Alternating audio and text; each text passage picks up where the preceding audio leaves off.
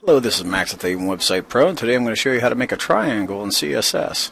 It's actually pretty simple. We're going to be using this code right below here, and the first thing we'll do is set up our div, but let's go to our FTP client. Well, I'm using Notepad++. You can use one that you want, and we're going to create another file here, and we're going to call it triangle we'll call it php.php.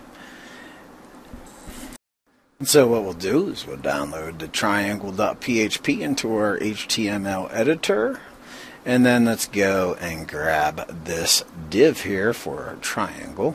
Well, of course you can name the div whatever you want to name it, but in order for things to just make sense, we're just going to do that. Okay, and now we're going to go grab the style, which is right here. So we'll just grab this little style, and I'm going to show you how this is working. Okay, so whenever we set up the square, we just give it a width and we give it a height, okay? But notice here in the triangle, we give it a width of 0 and a height of 0, but we give it a border style of solid, right?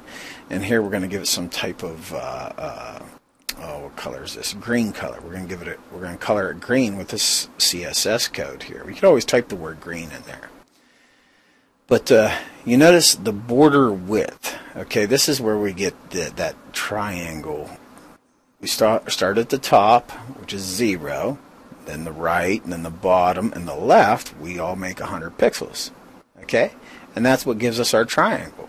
Okay, so let's go ahead and we'll go ahead and save this file. When we save it, it uploads it to the server for us, and we'll go to djwh/max/triangle.php, and voila, we have a green triangle. Okay, so that's how you make a triangle, and that's how you understand the syntax part of it. So we're given a width of 0, a height of 0, but down here we change the widths with this border width.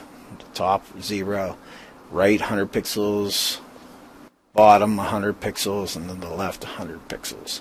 Okay, this is Max with Avon Website Pro. I hope you enjoyed this tutorial on how to make a triangle in CSS.